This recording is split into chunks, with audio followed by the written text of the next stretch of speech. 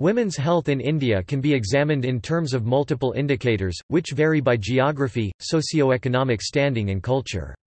To adequately improve the health of women in India, multiple dimensions of well-being must be analysed in relation to global health averages and also in comparison to men in India. Health is an important factor that contributes to human well-being and economic growth. Currently, women in India face a multitude of health problems, which ultimately affect the aggregate economy's output. Addressing the gender, class or ethnic disparities that exist in healthcare and improving the health outcomes can contribute to economic gain through the creation of quality human capital and increased levels of savings and investment.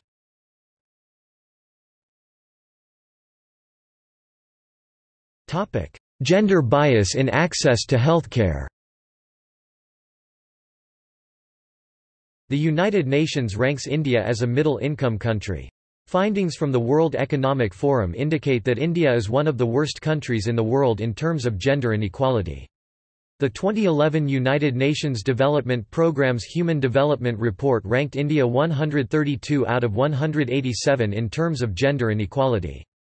The value of this multidimensional indicator, Gender Inequality Index (GII), is determined by numerous factors including maternal mortality rate, adolescent fertility rate, educational achievement and labor force participation rate. Gender inequality in India is exemplified by women's lower likelihood of being literate, continuing their education and participating in the labor force. Gender is one of the main social determinants of health, which includes social, economic, and political factors that play a major role in the health outcomes of women in India and access to healthcare in India. Therefore, the high level of gender inequality in India negatively impacts the health of women. Studies have indicated that boys are more likely to receive treatment from health care facilities compared to girls. When controlled for SES status, the role that gender plays in health care access can be determined by examining resource allocation within the household and public sphere. Gender discrimination begins before birth. Females are the most commonly aborted sex in India. If a female fetus is not aborted, the mother's pregnancy can be a stressful experience, due to her family's preference for a son. Once born, daughters are prone to being fed less than sons, especially when there are multiple girls already in the household. As women mature into adulthood, many of the barriers preventing them from achieving equitable levels of health stem from the low status of women and girls in Indian society, particularly in the rural and poverty-affected areas. The low status of and subsequent discrimination against women in India can be attributed to many cultural norms. Societal forces of patriarchy, hierarchy and multi-generational families contribute to Indian gender roles. Men use greater privileges and superior rights to create an unequal society that leaves women with little to no power. This societal structure is exemplified with women's low participation within India's national parliament and the labour force. Women are also seen as less valuable to a family due to marriage obligations. Although illegal, Indian cultural norms often force payment of a dowry to the husband's family. The higher future financial burden of daughters creates a power structure that favors sons in household formation. Additionally, women are often perceived as being incapable of taking care of parents in old age, which creates even greater preference for sons over daughters. Taken together, women are oftentimes seen less valuable than men. With lower involvement in the public sphere, as exemplified by the labor and political participation rates, and the stigma of being less valuable within a family, women face a unique form of gender discrimination. Gender inequalities, in turn, are directly related to poor health outcomes for women. Numerous studies have found that the rates of admission to hospitals vary dramatically with gender, with men visiting hospitals more frequently than women. Differential access to health care occurs because women typically are entitled to a lower share of household resources and thus utilize healthcare resources to a lesser degree than men. Amartya Sen has attributed access to fewer household resources to their weaker bargaining power within the household. Furthermore, it has also been found that Indian women frequently underreport illnesses. The underreporting of illness may be contributed to these cultural norms and gender expectations within the household. Gender also dramatically influences the use of antenatal care and utilization of immunizations. A study by Choi in 2006 found that boys are more likely to receive immunizations than girls in rural areas. This finding has led researchers to believe that the sex of a child leads to different levels of health care being administered in rural areas. There is also a gender component associated with mobility. Indian women are more likely to have difficulty traveling in public spaces than men, resulting in greater difficulty to access services.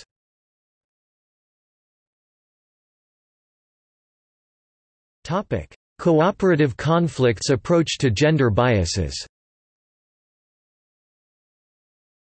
Amartya Sen's cooperative conflicts approach to gender biases frames women's gender disadvantage through three different responses: breakdown well-being, perceived interest and perceived contribution responses.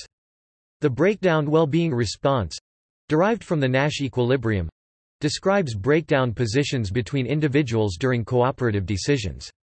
When the breakdown position of one individual is less than the other person, the solution to any conflict will ultimately result in less favorable conditions for the first individual.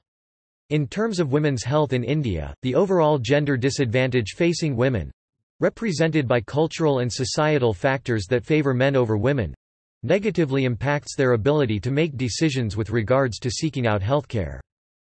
The perceived interest response describes the outcome of a bargain decision when one individual attaches less value to his or her well-being.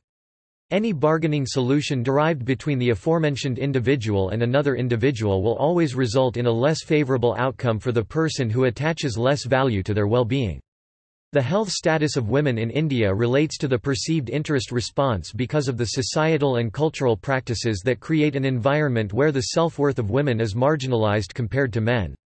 Therefore, outcomes relating to healthcare decisions within households will favor the men, due to greater self-worth. The perceived contribution response describes the more favorable position of an individual when the individual's contribution is perceived as contributing more to a group than other individuals. The more favorable perception gives the individual a better outcome in a bargaining solution. In terms of women's health in India, males' perceived contribution to household productivity is higher than that of women, which ultimately affects the bargaining power that women have with regards to accessing healthcare.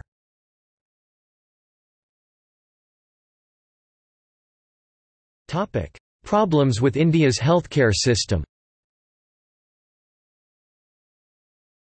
At the turn of the 21st century, India's healthcare system is strained in terms of the number of healthcare professionals including doctors and nurses. The healthcare system is also highly concentrated in urban areas.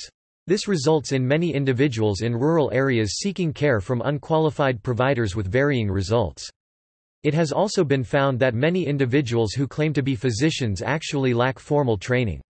Nearly 25% of physicians classified as allopathic mainstream medical providers actually had no medical training. This phenomenon varies geographically. Women are negatively affected by the geographic bias within implementation of the current healthcare system in India. Of all health workers in the country, nearly two-thirds are men. This especially affects rural areas where it has been found that out of all doctors, only 6% are women. This translates into approximately 0.5 female allopathic physicians per 10,000 individuals in rural areas. A disparity in access to maternal care between rural and urban populations is one of the ramifications of a highly concentrated urban medical system. According to Government of India National Family Health Survey (NFHS2, 1998-1999), the maternal mortality in rural areas is approximately 132% the number of maternal mortality in urban areas. The Indian government has taken steps to alleviate some of the current gender inequalities. In 1992, the Government of India established the National Commission for Women. The commission was meant to address many of the inequalities women face, specifically rape, family and guardianship. However, the slow pace of change in the judicial system and the aforementioned cultural norms have prevented the full adoption of policies meant to promote equality between men and women. In 2005, India enacted the National Rural Health Mission (NRHM). Some of its primary goals were to reduce infant mortality and also the maternal mortality ratio. Additionally, the NHRM aimed to create universal access to public health services and also balance the gender ratio. However, a 2011 research study conducted by Nair and Panda found that although India was able to improve some measures of maternal health since the enactment of the NHRM in 2005, the country was still far behind most emerging economies.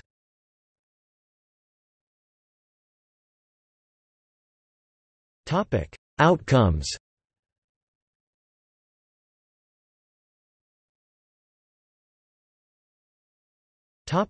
Health problems of tribal women.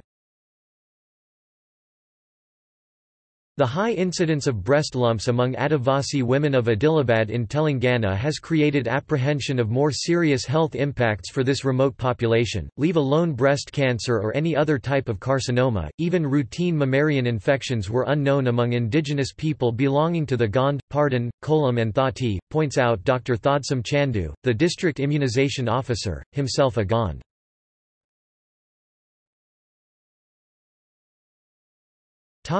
Malnutrition and morbidity. Nutrition plays a major role in an individual's overall health. Psychological and physical health status is often dramatically impacted by the presence of malnutrition.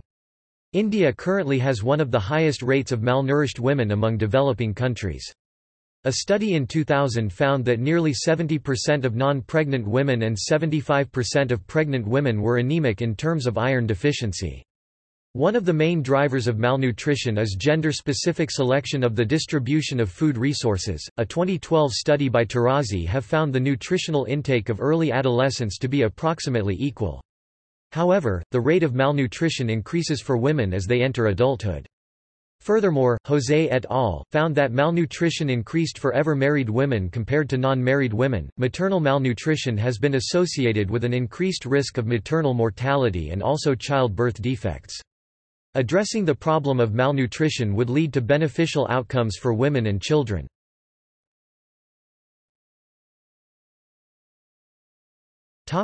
Breast cancer. India is facing a growing cancer epidemic, with a large increase in the number of women with breast cancer.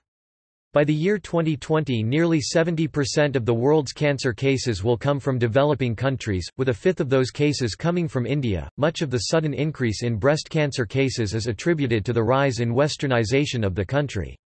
This includes, but is not limited to, westernized diet, greater urban concentrations of women, and later childbearing. Additionally, problems with India's healthcare infrastructure prevent adequate screenings and access for women, ultimately leading to lower health outcomes compared to more developed countries. As of 2012, India has a shortage of trained oncologists and cancer centers, further straining the healthcare system.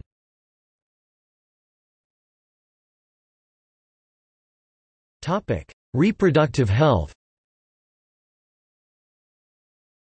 The lack of maternal health contributes to future economic disparities for mothers and their children.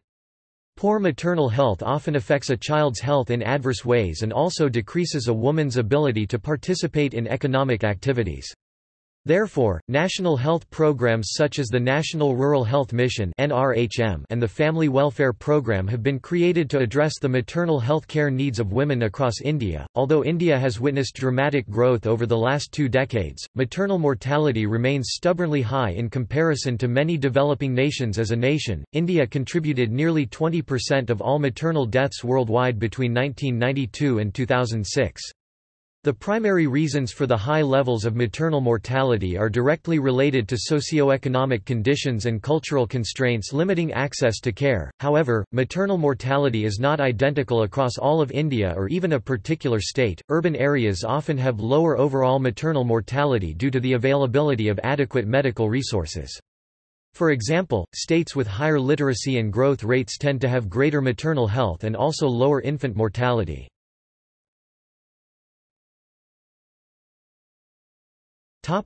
HIV/AIDS. As of July 2005, women represent approximately 40% of the HIV/AIDS cases in India. The number of infections is rising in many locations in India. The rise can be attributed to cultural norms, lack of education, and lack of access to contraceptives such as condoms. The government public health system does not provide adequate measures such as free HIV testing, only further worsening the problem. Cultural aspects also increase the prevalence of HIV infection. The insistence of a woman for a man to use a condom could imply promiscuity on her part, and thus may hamper the usage of protective barriers during sex.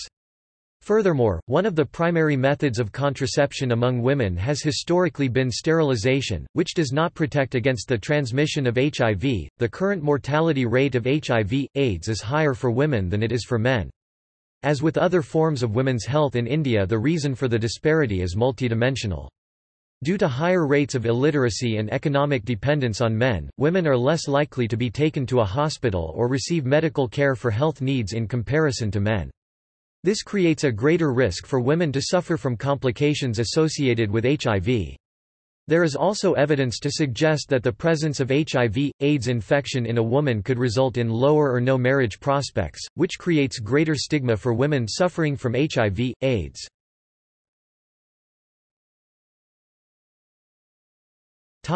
Reproductive rights. India legalized abortion through legislation in the early 1970s. However, access remains limited to cities. Less than 20% of health care centers are able to provide the necessary services for an abortion. The current lack of access is attributed to a shortage of physicians and lack of equipment to perform the procedure. The most common fetus that is aborted in India is a female one. Numerous factors contribute to the abortion of female fetuses. For example, women who are highly educated and had a first-born female child are the most likely to abort a female. The act of sex-selective abortion has contributed to a skewed male-to-female ratio. As of the 2011 census, the sex ratio among children aged 0 to 6 continued a long trend towards more males. The preference for sons over daughters in India is rooted in social, economic, and religious reasons. Women are often believed to be of a lower value in society due to their non-breadwinner status. Financial support, old age security, property inheritance, dowry and beliefs surrounding religious duties all contribute to the preference of sons over daughters. One of the main reasons behind the preference of sons is the potential burden of having to find grooms for daughters. Families of women in India often have to pay a dowry and all expenses related to marriage in order to marry off a daughter, which increases the cost associated with having a daughter.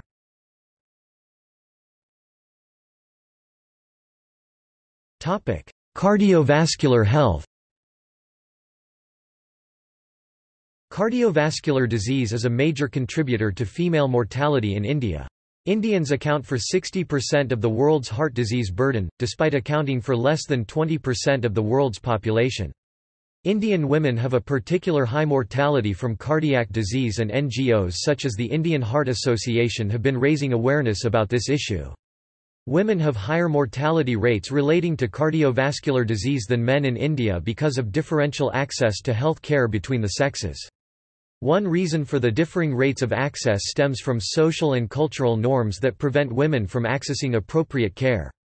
For example, it was found that among patients with congenital heart disease, women were less likely to be operated on than men because families felt that the scarring from surgery would make the women less marriageable. Furthermore, it was found that families failed to seek medical treatment for their daughters because of the stigma associated with negative medical histories.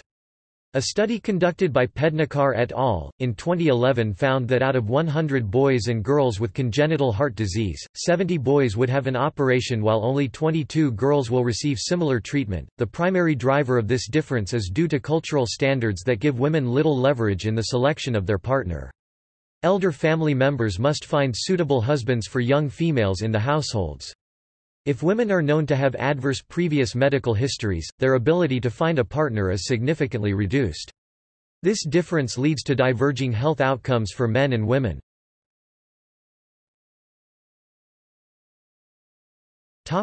Mental health. Mental health consists of a broad scope of measurements of mental well-being including depression, stress and measurements of self-worth.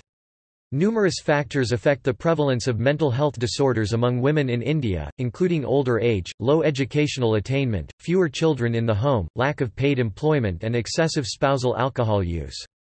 There is also evidence to suggest that disadvantages associated with gender increase the risk for mental health disorders. Women who find it acceptable for men to use violence against female partners may view themselves as less valuable than men. In turn, this may lead women to seek out fewer avenues of healthcare, inhibiting their ability to cope with various mental disorders. One of the most common disorders that disproportionately affect women in low-income countries is depression. Indian women suffer from depression at higher rates than Indian men. Indian women who are faced with greater degrees of poverty and gender disadvantage show a higher rate of depression. The difficulties associated with interpersonal relationships, most often marital relationships, and economic disparities have been cited as the main social drivers of depression. It was found that Indian women typically describe the somatic symptoms rather than the emotional and psychological stressors that trigger the symptoms of depression. This often makes it difficult to accurately assess depression among women in India in light of no admonition of depression. Gender plays a major role in postnatal depression among Indian women. Mothers are often blamed for the birth of a female child. Furthermore, women who already have a female child often face additional pressures to have male children that add to their overall stress level. Women in India have a lower onset of schizophrenia than men. However, women and men differ in the associated stigmas they must face. While men tend to suffer from occupational functioning, while women suffer in their marital functioning. The time of onset also plays a role in the stigmatization of schizophrenia. Women tend to be diagnosed with schizophrenia later in life, oftentimes following the birth of their children. The children are often removed from the care of the ill mother, which may cause further distress.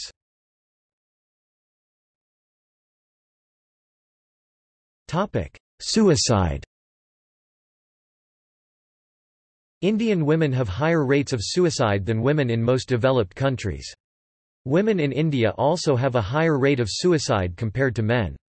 The most common reasons cited for women's suicide are directly related to depression, anxiety, gender disadvantage, and anguish related to domestic violence. Many of the high rates of suicide found across India and much of South Asia have been correlated with gender disadvantage.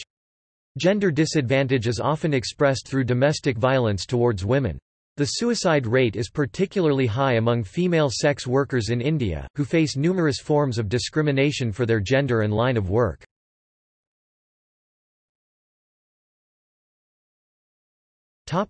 Domestic violence. Domestic violence is a major problem in India. Domestic violence, acts of physical, psychological, and sexual violence against women, is found across the world and is currently viewed as a hidden epidemic by the World Health Organization. The effects of domestic violence go beyond the victim. Generational and economic effects influence entire societies. Economies of countries where domestic violence is prevalent tend to have lower female labor participation rate. In addition to higher medical expenses and higher rates of disability, the prevalence of domestic violence in India is associated with the cultural norms of patriarchy, hierarchy, and multi-generational families. Patriarchal domination occurs when males use superior rights, privileges, and power to create a social order that gives women and men differential gender roles. The resultant power structure leaves women as powerless targets of domestic violence. Men use domestic violence as a way of controlling behavior. In a response to the 2005-2006 India National Family Health Survey 31% of all women reported having been the victims of physical violence in the 12 months preceding the survey. However, the actual number of victims may be much higher. Women who are victimized by domestic violence may underreport or fail to report instances. This may be due to a sense of shame or embarrassment stemming from cultural norms associated with women being subservient to their husbands. Furthermore, underreporting by women may occur in order to protect family honor. A 2012 study conducted by Kimuna, using data from the 2005-2006 India National Family Health Survey 3, found that domestic violence rates vary across numerous sociological, geographical, and economic measures. The study found that the poorest women fared worst among middle and high-income women. Researchers believe that the reason for higher rates of domestic violence come from greater familial pressures resulting from poverty. Additionally, the study found that women who were part of the labor force faced greater domestic violence. According to the researchers, working women may be upsetting the patriarchal power system within Indian households. Men may feel threatened by the earning potential and independence of women and react violently to shift the gender power structure back in their favor. One of the largest factors associated with domestic violence against women was the prevalence of alcohol use by men within the households. A 2005 study conducted by Pradeep Panda and Beena Agarwal found that the incidence of domestic violence against women dropped dramatically with women's ownership of immovable property, which includes land and housing.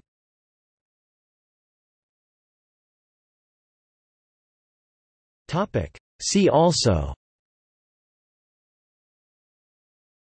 Gender inequality in India, Water supply and sanitation in India, Women in India, Women's health in China.